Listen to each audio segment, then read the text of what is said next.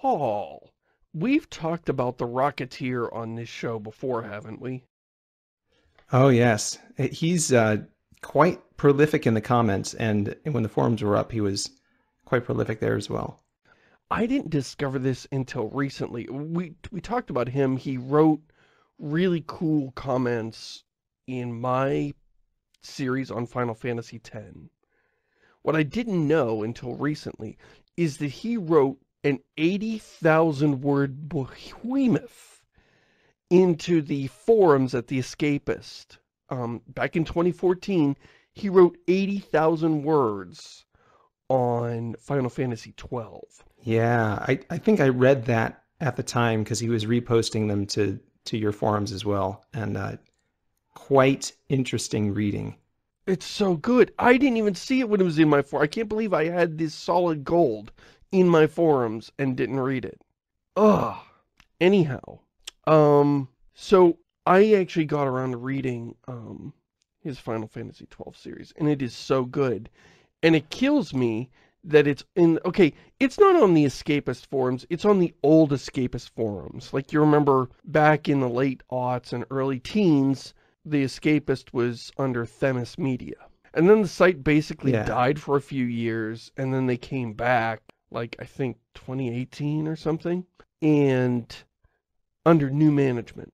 And they had new, all new back-end software, all new forums. So they just froze the old forums. So these were forums to begin with. A terrible place to post a novel. Like, just terrible reading experience. But not only that, these were old, outdated, not linked anywhere, frozen in time forums that nobody visited. Yeah. And that just broke my heart. This analysis is so fun. And it's super useful. I'm currently playing through Final Fantasy XII, and his perspective is super useful in helping me to understand what is this scene trying to do? And then he makes fun of it, and I realize what the scene's trying to do. Like, every scene in the game, because it's trying so hard to do this political intrigue, but it didn't set up the groundwork for it. So it's like, you don't really understand a scene until you see it for the third time, which is bad when a game is 80 hours long. Like, who's gonna play through this 3 times? Yeah. So what I've done is, well, I am officially reaching out to Rocketeer. I've emailed emails that I have access to, but I know how emails work on my comment section. Most of them are dead. People just use them because it links to a, oh, this is an email account I had in an old ISP when I lived with my parents back in 2007. That kind of deal. Right. Yeah. My email in the comments is also really old. Like it's the first email address I ever got. I got it for junior college. And the professor's like, everyone go to the internet and get an email address. It's going to be important. Trust me. And boy, was he right.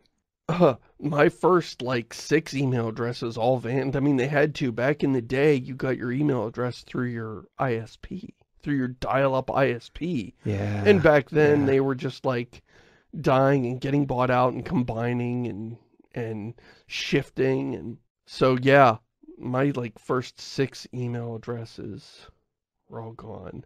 So anyway, I am officially, like, within this, and I'll put this in the show notes, reaching out to the Rocketeer, hey, can I talk to you about these posts? I want to turn them into posts on the front page of, like, as if, they were being posted. And I'll do all the work.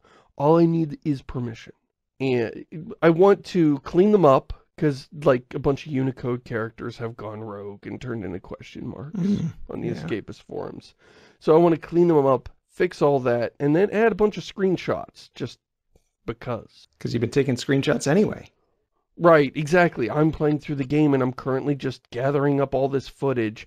I don't know if it's worth it, me reviewing the game, after he's already done the most comprehensive review in the world. Like, what would I have left to say? I have, like, a few nitpicks, and I think I would just put those as, like, columns, like, just here and there while his series is running, but, separate. Oh, I see. Leave it as it stands, and then you can provide commentary in parallel, kind of. Right, exactly. So that's the plan. I'm reaching out to him. Rocketeer. The email is in the header image. It's diecast@ShamusYoung.com. Just, you know, email. Just reach out to me with an email that you're currently using, and I will give you my pitch. Yeah, so that's the plan. So you are still playing Final Fantasy XII then? I am, and you know, my initial impression was that I'm not so crazy about this world or the characters, but I guess the gameplay was kind of good. And now after, I mean, I've spent some time with it. I played for several days, got all the way up to Tomb of Wraithwall, for those who have played. I got there, and then I just got the itch after reading Rocketeer's series to start over because I wanted to see it all again. I mean, I could have watched it on YouTube, but I felt like I wanted to watch it. I wanted to play through it again for whatever reason. So this weekend I started over, and I just got captured for the 50th time. You know, you get captured a lot in this friggin' game. Yeah. And I'm Yeah. just got captured with the one where we're on the, I forget what the ship is called, but it's like the giant, you're on the Death Star basically. Running around, deliberately setting off alarms so that, you know, stormtroopers pour out of the woodwork and you murder them all for XP. You're like pulling the stormtrooper slot machine. Yeah, yeah. That's where I am in the game right now. And so everything I initially thought of the game is much stronger now. Instead of just not caring about the characters, I kind of actively dislike most of them. The story, I think, is very poorly told. It doesn't get good. I haven't even gotten to the point in the game where the story gets good. And, you know, I played for 20 hours, and I didn't get to the good part yet. Oh, no. And, but I like the combat so much better. You get kind of used to the way, Final Fantasy is kind of a two-state thing where you're in the open world and then it'll give you a random encounter and then suddenly your party is teleported to this pocket dimension where you fight monsters. And then when you win... a little arena. Right, and then it plays a little fanfare and boots you out to the overworld. And, you know, that fade in is like 5 or 7 seconds, and the fade out is like another 5 seconds. And you don't think about that very much. You just sort of accept that as like part of the framework of the game, and then you play 12 and it doesn't have that. And you just sort of like, it's all seamless. You just fight things in the open world and it feels so much better. And now I actually fired up Final Fantasy X because of another question in here, which we'll get to later. But I just needed to like check something in Final Fantasy X, loaded up an old existing save, and ran around and set up a few encounters, and it did the screen shatters, and then the camera swoops in on the arena, and then the monsters are revealed, and then, you know, the music kind of shifts to the main battle music. And I was like, that's super annoying. It's just this weird, ultra repetitive, like it's not needed. I don't need that exact music. It used to be it was covering a loading screen, right? Right, exactly. But we haven't needed that in years. And why does it need to take so long? And it makes no sense. And so, yeah, Final Fantasy XII, the entire leveling system is so much more interesting than the Sphere Grid on 10. Oh my goodness. I mean, the license board is not great. For the record, I'm playing on the Steam version, which has a lot of fixes. Like, you can see stuff you haven't unlocked yet. You can, like, scroll around the license board and see square. It shows you this big chessboard, and in the original version of the game, you had no idea. Like, what's out there? You have to, like...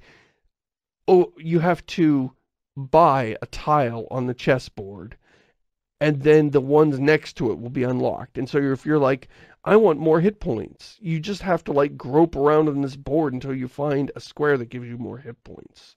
And it's like, oh, here's one that makes potions work better. And I'm like, I don't even use potions. Why am I groping around for the things I need? In the Steam version, they fixed that, so you can preview where you're going and make plans and, you know, do strategic things as opposed to guessing or, you know, alt-tabbing and looking on the wiki. Wow. Well, that's nice. It is nice. So that's where I am. Did I just blow a quarter of the show on that? I apologize for blowing a quarter of the show on a... Is this a 15-year-old game? I think it's a 15-year-old game. Anyway. Time flies. Right? Speaking of which, what have you been up to, Paul? I have still been playing Dyson Sphere Project. I got all the way to the Dyson Sphere, and then I built a whole Dyson Sphere. And there's a couple of streams on my YouTube channel if anyone's interested in watching them, which no one is because they've each got like 6 views or whatever. But so I got all the way to the end, and I beat the game, and then I was like, I think I want to start over and try it again. Because I could do that better. Yeah, exactly. You start off, like, it was the first time playing through the game at all, and I didn't look on the wiki or anything. I was just playing through, you know, intended experience.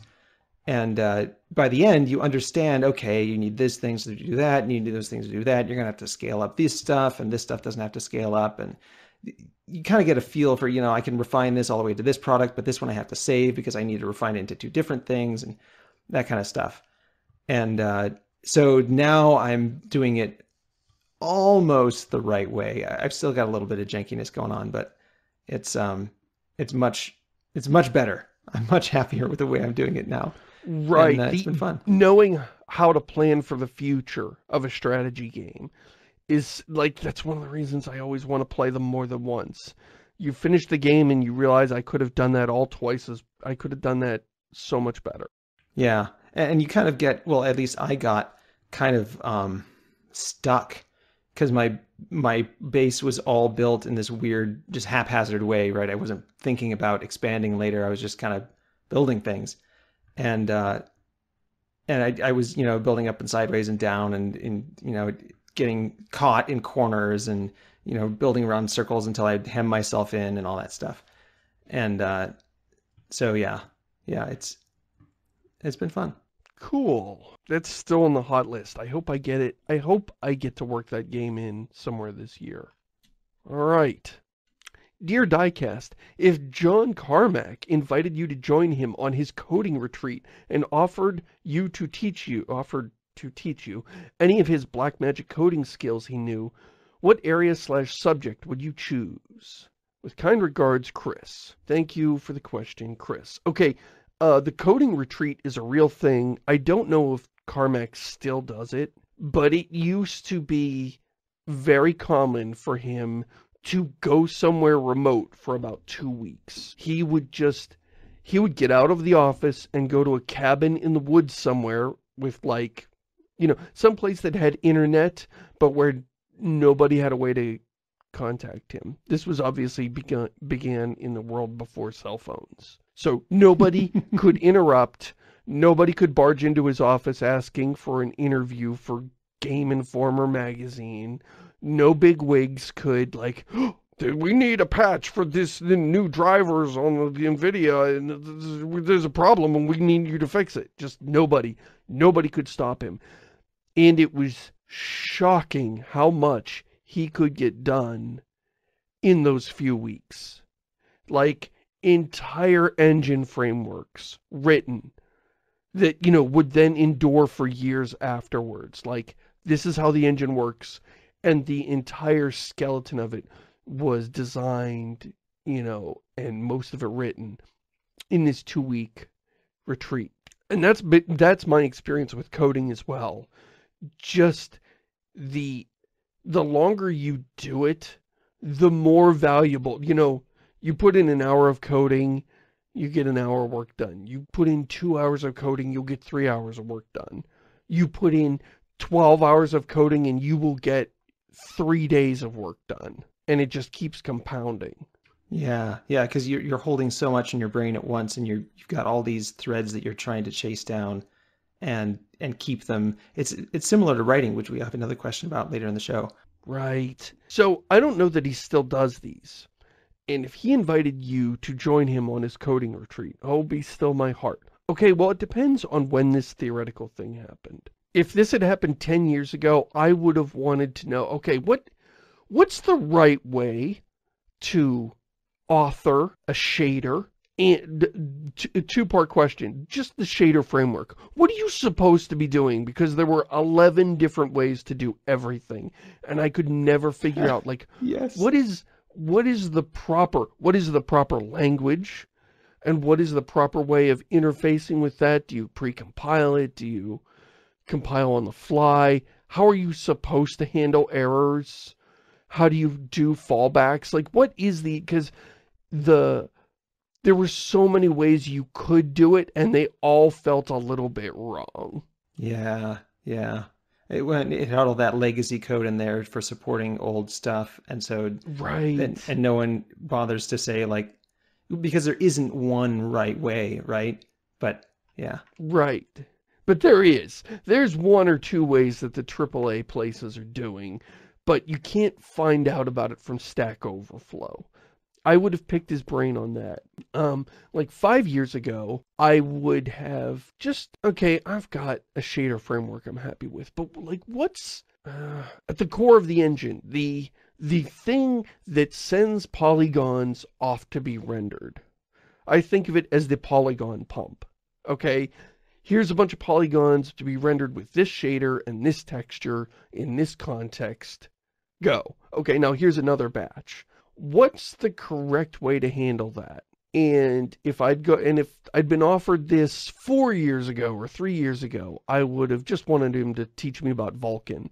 And like, you know, what do we know about Vulkan so far? What's the proper way to begin building something in Vulkan? And if he were to invite me today, I would have no questions. Not because I'm this enlightened being that no longer needs help, but because I've basically given up. And I'm just a Unity dev now. I'm just trashed here, Unity dev. Yes, it's slow. Yeah, the garbage collector hits me once in a while. I can't control the shaders. I don't know why it's slow. But screw it, I'm not AAA. I just want to move these objects around. Just want to have fun making games. Right, exactly. And I've sort of like come to, like in the old days, I wasn't making a AAA game, but it was really important to me that I do everything the right way anyway. And then at one point, I just gained the ability to not care anymore. And like, okay, I know this is wrong. I know Unity is not going to do the most optimal thing. And that's okay. I want to do this fun little thing, this fun idea I have, and I don't care if it's a fish. You know, I know I'm going to be wasting half the processor cycles. I'm not going to have the threaded support. I'm not going to be able to load balance across threads as well as I should. It's fine. It's fine. I'm not actually going to ship a game, so who cares? Well, there we go. So, I mean, what would you do at the coding retreat then? I don't know. I'd probably just play Quake 3 Arena with him. No, you know In what? VR. We would probably... Yeah, I would probably just want to talk VR. What's VR doing these days?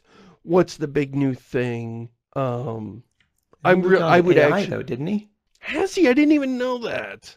Oh, I think he left. I think he left Oculus, and he's now doing some sort of AI stuff. bah. I don't even know enough about AI. I am no better than a common person on the street when it comes to AI. I've watched the 2 Blue 3 Green channel. I forget. On what is a neural network. So I understand that conceptually, but that's all as far as I know. And that's not enough to like ask incisive questions or learn anything or do any useful work. And that would just take months to get up to speed to where I could do anything with it. So I would have 0 questions for him right now. He's in a domain that I do not know enough about to even make use of his expert. If I was on a retreat with him, I'd just bug him about VR the whole time. I'd ask him a bunch of stuff about field of view. I'm just a huge believer that field of view is the key thing, and I'm kind of frustrated that The current mid-tier offerings are all just a little too narrow. Just like 100-degree field of view. It's just a little better than your screen. And I think the magic happens somewhere around 130, where you really feel enveloped by the world. Like the Oculus Quest 2, which is what I have. Well, Isaac bought it. I think it is incredible value for the money. But boy, 10 more degrees of field of view would do it so much better. Would just be a massive improvement for just a little bit more. Just render a little bit more out there on the corners, and it would be much more powerful. I mean, a more powerful experience. Yeah. It kind of seems like the solution there is just to have a couple of really low-res screens on the peripheral and, you know, and have the optics split there and just do like real low-res rendering on the sides. Right. If you just take a strip of like 20 pixels off the edge, if your lenses can just take those pixels and shove them off to the corners of your eyesight, that might even be enough. Just so that you don't have black over there, right? So that you've got movement there. I wonder if you could just do it with RGB LEDs, like a little tiny array of RGB LEDs. Just take the existing edges of the screen and smear them those last 10 degrees. I wonder what that would look like. Yeah, I don't know.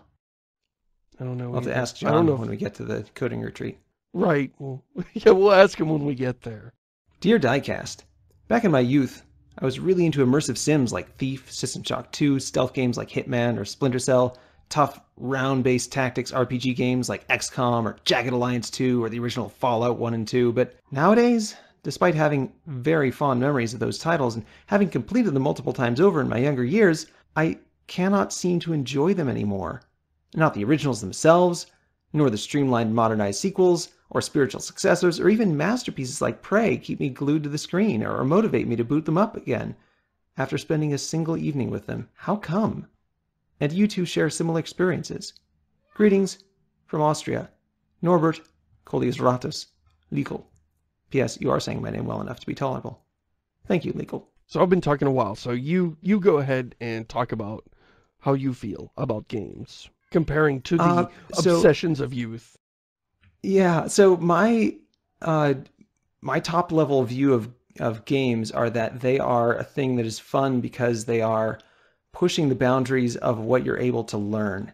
Like they're giving you information about something quickly enough that it's interesting. It's a flow state kind of idea.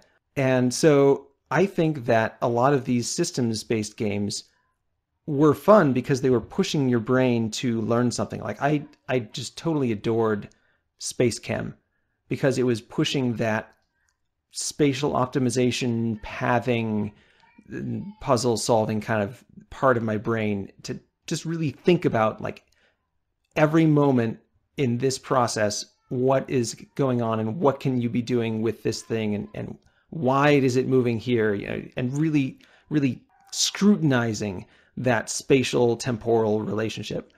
And I think a lot of these games, like System Shock or these round-based RPGs where you've got this situation, it's really a puzzle. It's like, okay, I've got these guys and they can move in these ways, and there's these enemies, I know how they move, and how can I optimize my formation and my positioning based on the imperfect knowledge that I have and the resources I have at hand and my understanding of the systems to solve this puzzle of how to get my guys over here or how to get the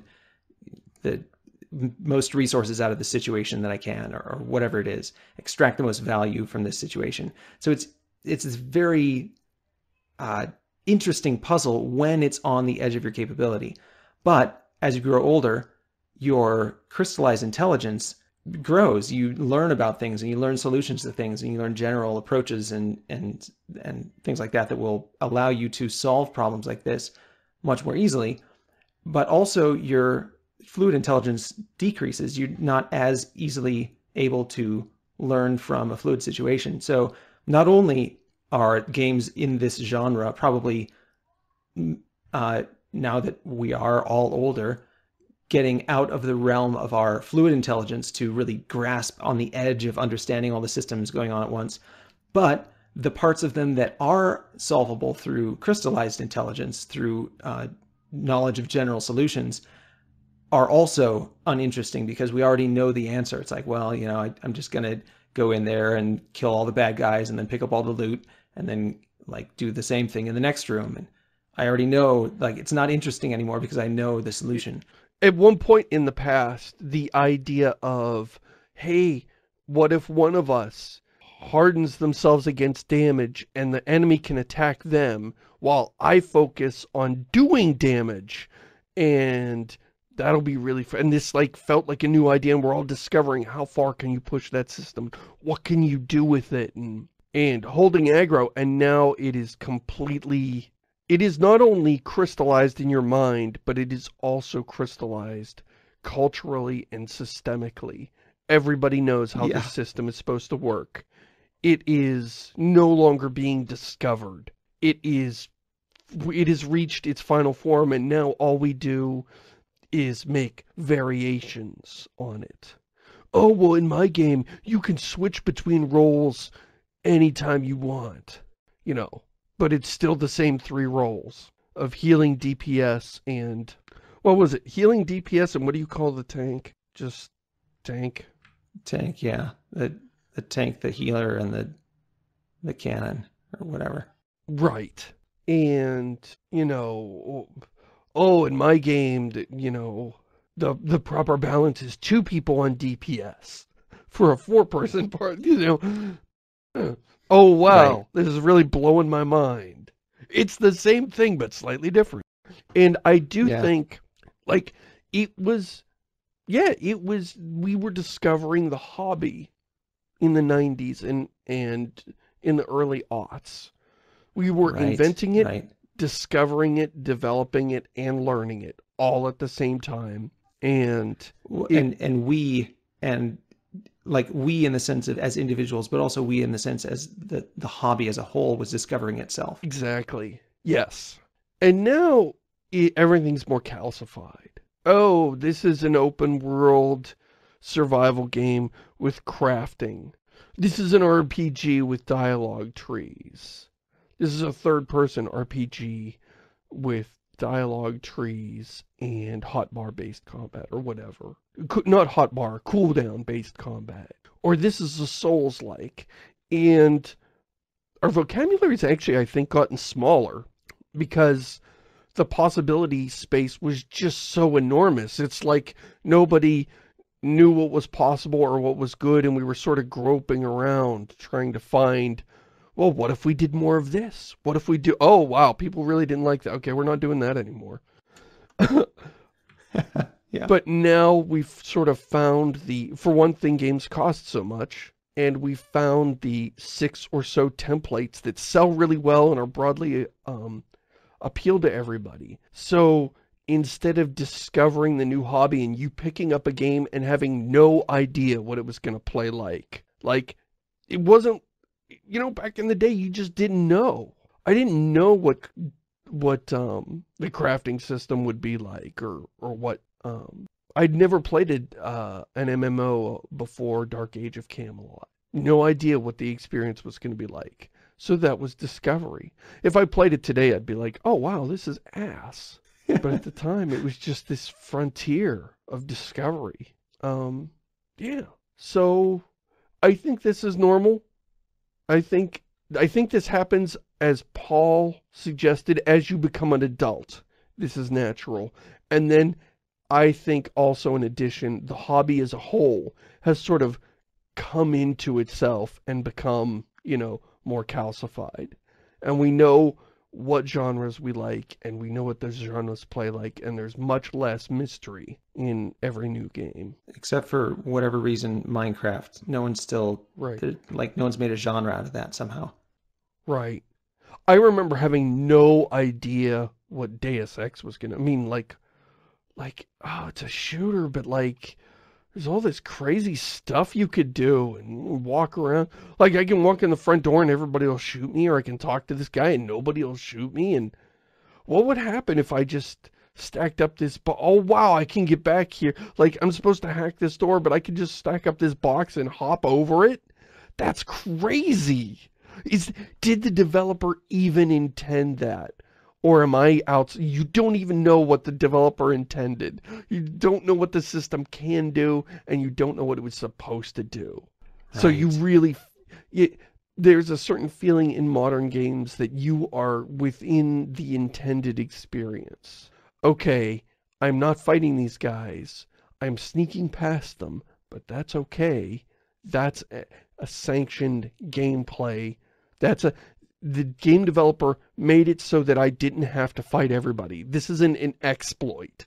I haven't secretly found a way to avoid playing the game and to sneak past everything and cheese my way through it. No, stealth is a gameplay mechanic. You know that Right. you're They doing talk about things it in the tutorial.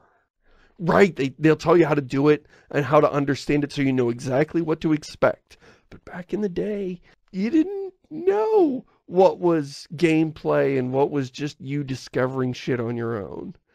And that sort of uncertainty that you were pushing at the frontier made it a lot more interesting. Or it made it interesting in a way that covered up for the jank of the day. All right. Hey, Seamus, Paul, and the comments section. I'm going to skip the first paragraph here. Most of it, this is about music in games. Most of the most emotional scenes, whether it is sadness or excitement within games, are accompanied by outstanding music. And yet gamers, reviewers, and journalists rarely bring up music within the genre. Why is there such a blind spot for this portion of our hobby? Chris/Gatsu. This is an amazing point. It should have been obvious to me. Especially the question last week is, you know, games that made you cry. Mm-hmm. Was that last week or the week before? I forget. Whatever. Games that made you cry. And yeah, all of the... Now, I don't like limiting it to just crying. As if, oh, no water came out of your face, so you're not having an authentic emotional reaction. Like, I don't want to set the bar that high. I feel like that's kind of unfair. Right. So, I will just say, become emotionally... Every situation where I found myself deeply affected by a game in terms of sadness or melancholy or characters sticking with me, was indeed paired with music. Now, there are other emotional states like, you know, if the game developer says something that I find deeply offensive. I remember in the original Prey from 2006, there's the ghosts of children attack you. So you're taking your guns and you're shooting children. And I had a very visceral reaction to that of like anger and disgust and just, but that was not keyed to music. But that is the exception. Most of the time when I'm having a moment with a game, it is connected with music. I don't know. Have you found that to be the case too, Paul? Oh yeah, one of my good friends from home, childhood friends, is a musician, really good, skilled musician. Does recording, does composition, all that kind of stuff, and he did all the music for all the major movies that I've, little projects that I put together. And it is just, you cannot overstate how important it is to have good audio for your visuals. Like the visuals will not carry any pathos until they are heard as well as seen.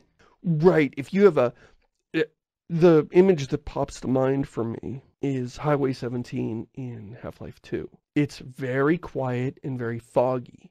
You can change the entire texture of those scenes by changing the music over them.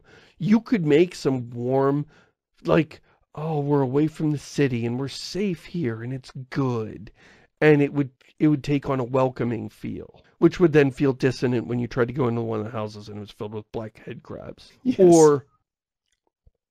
Or you can do the horror, have a really horror sounding music, very suspenseful. And you would be like, I don't want to go to that house. I can just tell something bad's going to happen there. But the way they went was instead sort of a forlorn desolation. You feel alone. It was sort of thoughtful and melancholy music. Now, those are all three totally valid. But the point is that the visuals alone, like you said, Paul, were not the mood. The visuals were really important, but then it was the music and the music that wasn't even there all the time. You would enter an area and you would get some music to set the mood, and then the music would piss off. I think that's another thing, is not wearing music out. Like, Bethesda games will often just have the music loop incessantly until I feel like I'm losing my mind. I usually about, 10 hours into a Bethesda game just like suddenly realize I need to turn the music off. This is making me crazy. Just this same loop going on forever. Yeah, Dyson Sphere Project does the same thing. Oh yeah, that's rough. I want to offer a few examples of times where music really, like, I think if I took in Final Fantasy X, but I turned off the music, I would have had a very different... I think the entire experience would have been very comedic, and I would have giggled a lot. Because, right. everybody's dressed so ridiculously, and the stuff they're doing is so stupid and weird, and, hey everybody, let's gather up sports equipment and go fight God! Yeah. But and the timing is always so weird when they've got the pre-rendered visuals and then they have to dub English over them. So like the timing's all wrong for the language. And oh yeah, and that's always a layer of like mild comedy. But two themes in particular, Choose Anarchind and Yuna's theme, both get me every time. Just, even if I'm not playing the game, but if I am playing the game, while I'm wandering around Besaid Island, and I hear Yuna's theme come in, I'll be like, oh man, this place. Oh, the time I've spent here on this island. And it feels like this place that I've visited and these people that I know. And Choose Anarchind. Choose Anarchind. I'll link this in the show notes. Choose Anarchind is powerful and haunting. Oh, and it's right on the threshold at the end of the... Well, not at the end of the game, but as you reach the fabled lost city of fallen Zanarkand that's been dead for 1,000 years. And the music really fits that mood. Yeah. But even in a not... Music can even save a game that isn't otherwise working. For me, BioShock Infinite was an absolute disaster of like cross purposes and thematic and emotional elements not working. Like it wants to be a blood and gore shooter while talking about, how do I describe it? It's somebody that wants to discuss, what makes this, the concept of self, like the game Soma. What is you and how do you differentiate between you and something else that thinks it's you, that knows what you know, and like, what do you call yourself and what are you? Somebody that wants to have that philosophical argument while, watching a Michael Bay movie. And that's what... You'd have to definitely turn the music off on that one. Right. That's how BioShock Infinite just felt. It wants to talk about racism and fate and religion, and it's swinging around all these heavy themes, but it's just like all over the place. It doesn't know what it's doing with any of these. Its themes are a couple of 6 shooters that it's just shooting straight up in the air while it's, yeehaw! Just absolutely not aiming at anything, just shooting.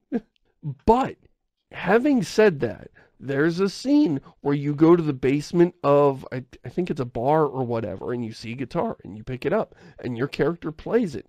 And Elizabeth comes in and sings a song with you. And it's still this wonderful I had a moment there. Even though the scene made no sense in the world. The music, the atmosphere was right, the lighting was warm. There was a precocious little kid there. And it was a sweet moment. Even though it was so disconnected from the rest of it, I was still able to connect with it emotionally. That's how powerful music is that it can take a game that is not working and make it kind of work. Yeah. Yeah, very, very important. So yeah, I feel like I've been overlooking this too. Like the point that Chris makes is that why is there such a blind spot for this? And I'm not sure. Why do we? I've been overlooking this. Yeah, yeah, it happens in movies too. It's the saying is, if you don't notice it, it worked. Yeah. Yeah. That's really clever. And it's super true. It's true of visuals too, but it's doubly true of audio.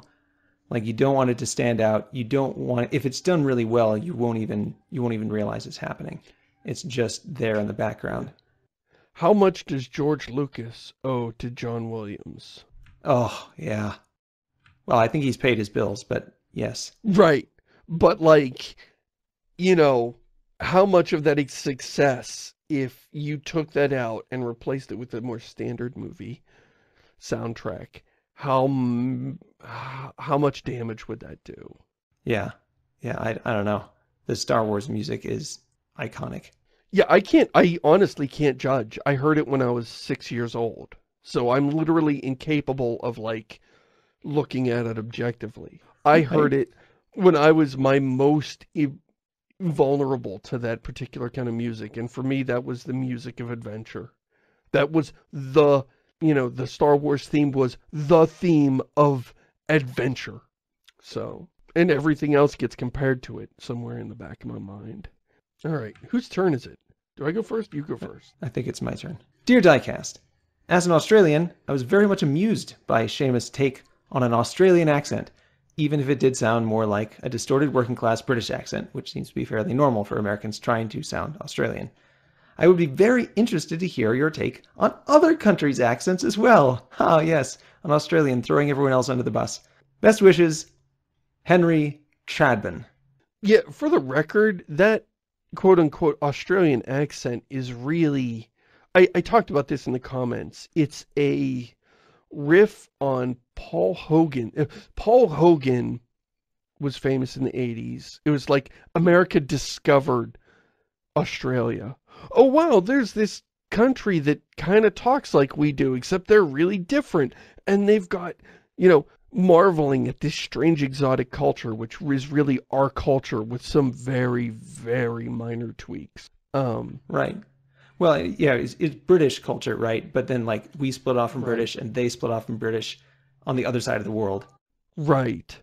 And so Paul Hogan came over. And then for a few years, everybody was doing the Paul Hogan accent. And I was very fascinated by it. How far back in the throat you pronounce some of the vowels. It sounded so... to me, it sounds very distinct from British, which is often high and tight and very forward in the mouth. An Australian, it's all that Australian, all of that is way back there. I realize my pronunciation is incorrect, but the sound of it is so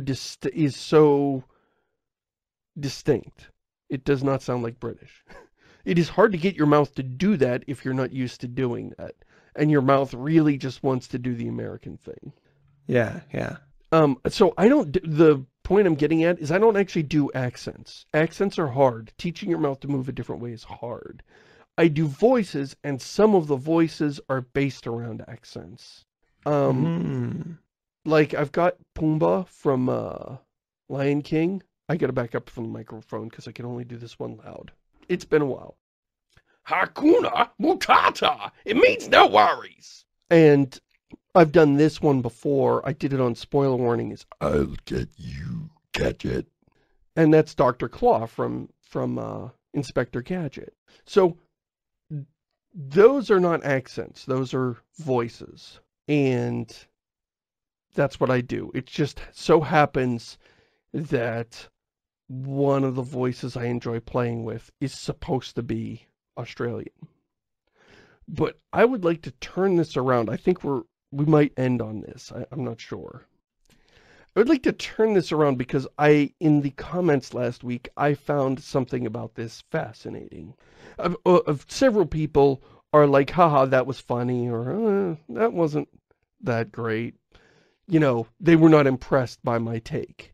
But then there were a few people that were like, oh, that made my ears bleed. Oh, that was painful to listen to. And I'm like, you know, I've never, for one thing, they were policing their own accent, which I think is interesting. I've never heard someone doing an American accent, whether an actor or just somebody who, you know, doesn't know, like, have you watched House? Yeah, I've seen scenes of House. I've heard Hugh Laurie do his American accent, and it's so much like Benedict Cumberbatch's, and they have the same quirks to it where they really lean into the R's just to make sure, like, they want to make sure they don't, you know, lean, so they like extra lean into it, and you can tell that's not how most people sound, but I don't immediately go, oh, that's a terrible accent. I go, huh, I've never heard anybody talk that way, but that sounds totally valid. That sounds like an idiolect. It sounds like somebody's peculiar, an idiolect. That's a good word. That's a good word. Yeah. Yeah. One person's particular idiosyncratic way of talking. Like Truman Capote. He had a very peculiar way of speaking that was unique to him. Richard Simmons, aside from the, I don't know, what's the polite way to refer to his voice that sounds effeminate? Aside from that, there are a bunch of little quirks to his voice. I forget, there are a few more. But I can't think of them right now. I'll think of them as soon as the show's over. Anyway, the point being, I've never heard anything that I found, nobody has ever done my accent in a way that I found unpleasant. The worst. Once in a while, you're like, oh, I heard him drop an R there, or oh, he rounded a vowel he shouldn't. But it's not painful, and in fact, I love hearing it. I've never heard anybody doing an American accent that I thought was unpleasant. So I've never had the reaction. A number of times, Lindy Beige does an American accent, and it's again, it's comical, but it's not like painful. Right, I want to hear that. I'll have to look that up if you don't have the link. I've never heard him do an American accent. I would love to hear that. Yeah, he occasionally drops it in the middle of his shows. I don't know anyone in particular, but yeah, you can search it up. But I think the reason that it might be that you and I are not offended by people doing American accents is that America is the place in the world where it's okay to be different, and it's okay to like pronounce the language a little weird. Like, we're the land of immigrants. We don't care if your English isn't great as long as we can understand what you're saying. So right, everybody's English feels terrible here because it's all different. Yeah, and there are lots of different accents within and I'm sure there are accents within other languages as well, but it seems like a lot of other cultures and linguistic groups police their own language much more strictly. I know the French do very strictly. They have like an official bureau of language purity, and so like there are other languages that are much more, I think the Chinese do as well, that are much more strict on what is correct and what's not correct. And so even though probably that doesn't exist in Australia, Australia might have more of a mono pronunciation, a mono-dialectical culture than we do in the United States. And so it's more noticeable when someone doesn't get it right because everyone else does. What I have noticed, when I hear an unpleasant accent, it's not somebody doing an American, it's an American trying to do another accent and they're getting it really wrong. Yeah. Keanu Reeves in Bram Stoker's Dracula, where he was supposedly a British guy, and he was way off. That's like, I don't know that it's painful to listen to, but it's kind of cringy. Like, it's cringy in the way that when somebody does a bad job. Yeah. You're kind of ashamed also because this is like an actor. This is someone who we're holding up as a paragon of our culture, and be like, look at this guy. He knows how to do things. And then it's like, but not an accent, apparently. There was somebody put in the comments last week. There's a skit by a guy named Michael Spicer. He's a British guy.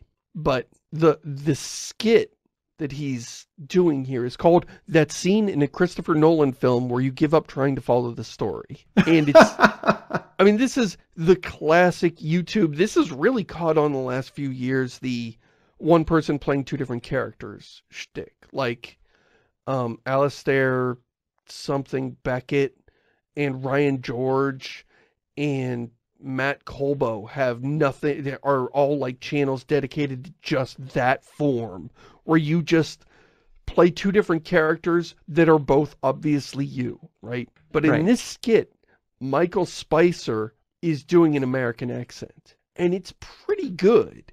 It is most of the time like, okay, that's right. Oh, you know, especially at the end of a sentence, he hurries through a word and he'll drop an R or something. And you'll be like, immediately, like this red flag sticks up and you go, wait a minute, that's not right. But at no point was it painful or offensive. And it's actually delightful to hear people doing these accents. Also, I will link to this in the show notes. It is an awesome skit. It is so funny.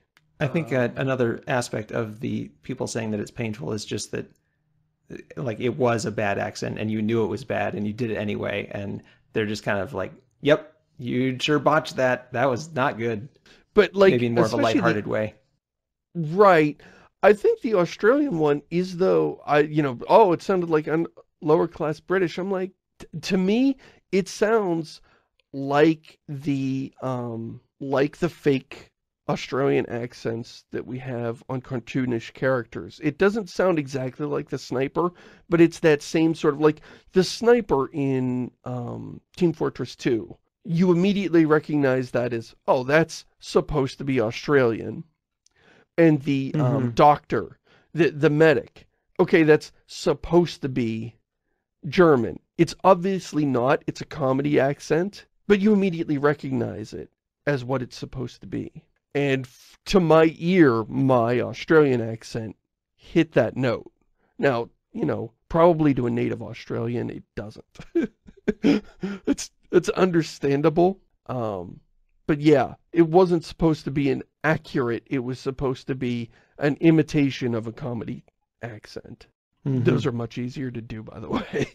A real accent that can fool a native is, I mean, you need to practice. You need to spend time to develop that. That's not something you can pick up in 10 minutes. If there's anyone who listens to Eric Colonel Detlef's House of Inventions and also listens to the Diecast, I would be interested to hear what you think of my German accent in the comments. Wait, when have you done a German accent? It's on my YouTube channel. You can go look it up. Oh, I see. Okay. You know what? We can do one more. We're running a little over time, but this next one is super short. Dear Seamus, I hope this mail finds you in good health. Not likely these days, but thanks. It's a question about how you start writing your fiction books. What kickstarts the whole process, and what do you write first? Best regards, Deadly Dark. How do you start? I mean, I usually spend weeks sitting around. Okay, I spend weeks thinking about a world or characters, depending on which I start with. And then I'll do the other one. You know, I'll either start with a world and then come up with characters to inhabit the world, or I'll start with a few cool characters and then come up with a world for them to live in. It depends on which way I'm coming at the topic. And yeah. I don't do anything with it. Like, if you would not recognize this process as writing. I don't sit there and look at a blank page. It's like those moments just before you fall asleep at night. I'll think about it. Or when I'm, you know, waiting for my food to cook, when I'm taking a shower. That's when I'm working on it.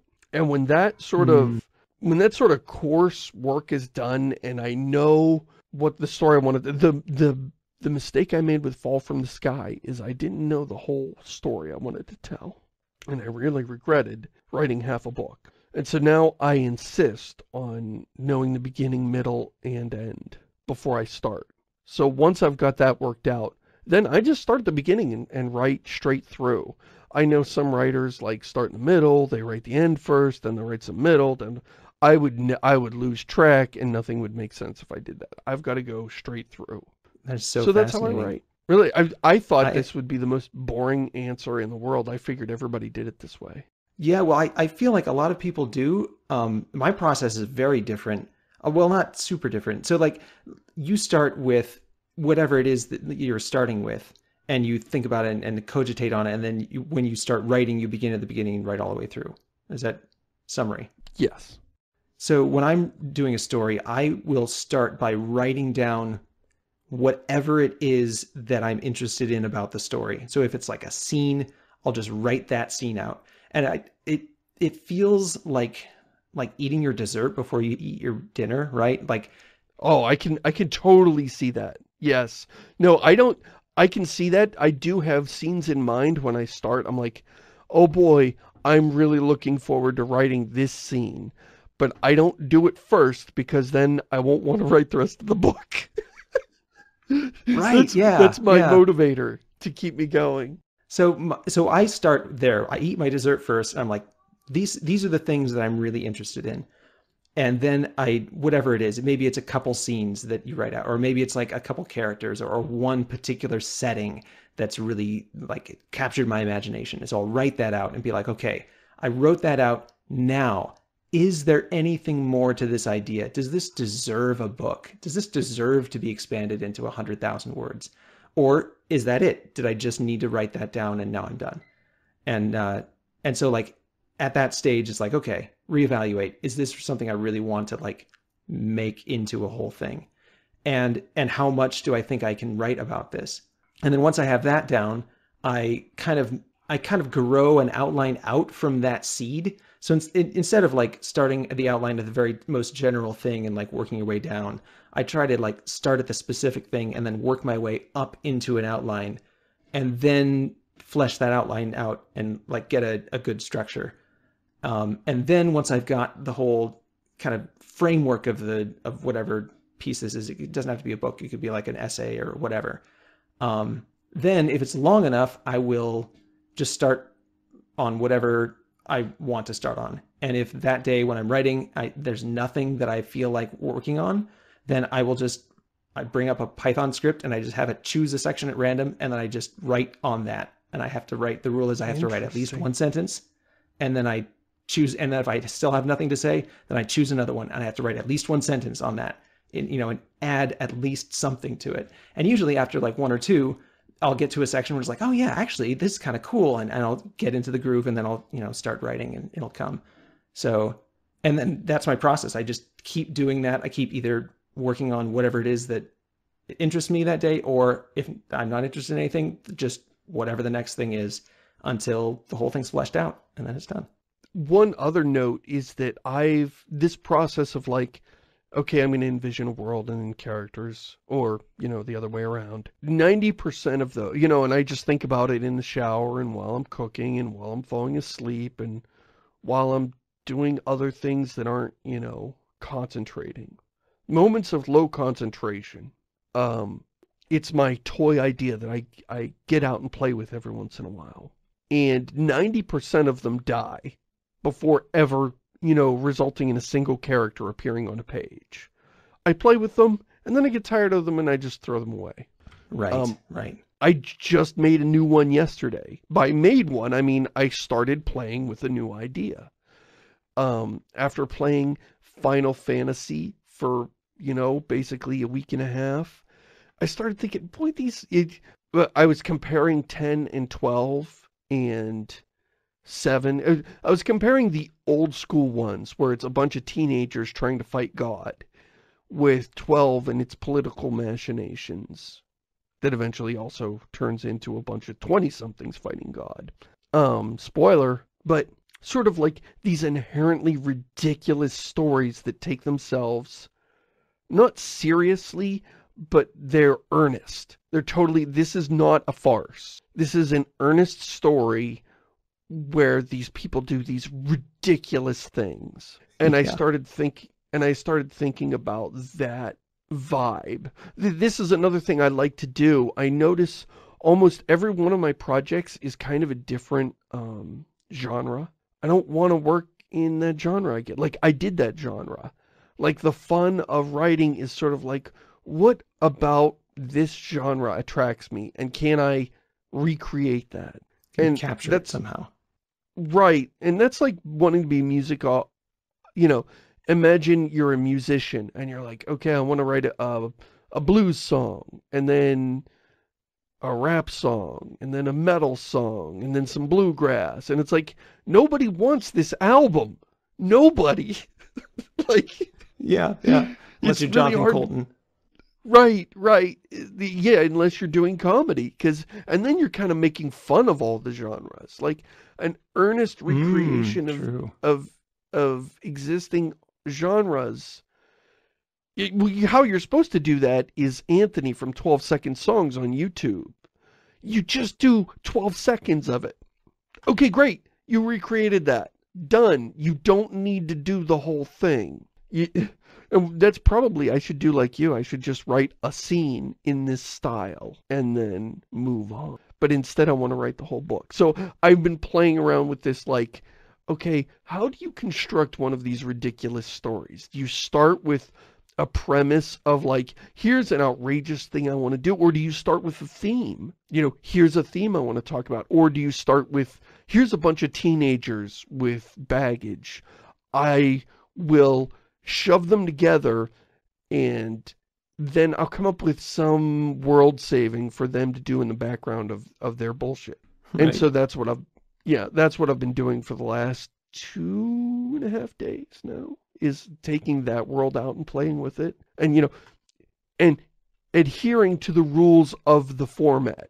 We have to visit all the biomes, you know, your jungle biome and your, you know, you have to go to a city. You know, think of it as if you're making a Final Fantasy game. We got to put those cutscenes in. Now, obviously, you wouldn't do this in book form, but I'm treating it that way anyway. Like, okay, the party must be 7 people. They should be, you know, these ages. We need to have a bunch of different body types. We don't want everybody to look the same. And I sort of like, okay, that's your constraints. That's like your iambic pentameter, right?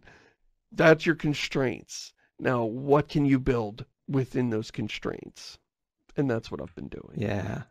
It almost seems like you're playing the part of a tour guide. Like, not a comedy tour guide like in Disneyland or whatever, but like a tour guide who's like put together this expensive tour. People have paid money to come to this experience, and you're trying to give them like the Final Fantasy tour. Right. Like, what would that look like? Here are the essential things that are associated with this genre. Here's what you should expect. Here's everything you probably already expect from this. It's fun. It's fun. I'll probably never do anything with it, but it's so fun to, you know, play with these stories. So that took way longer than I thought. That was going to be a 2-minute answer. I start at the beginning and I write all the way through Deadly Dark. That's the answer to the question. All right. Very good questions this week. We actually have a couple left over. We will save those for next week. If you have a question for the show, our email is diecast@ShamusYoung.com. Thanks for listening, everybody. Say goodbye, Paul. Back to my Dyson sphere.